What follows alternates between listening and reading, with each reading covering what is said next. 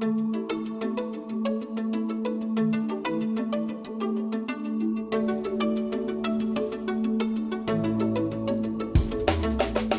there are some obvious circumstances of crashworthiness. For instance, a seat belt that doesn't hold, that breaks. If you had been secured by your seat belt, your injuries might not have been very severe, but if the latch fails to hold or the seat belt just breaks for some reason and doesn't secure you, then that would be an example. Or another example is the airbag doesn't go off.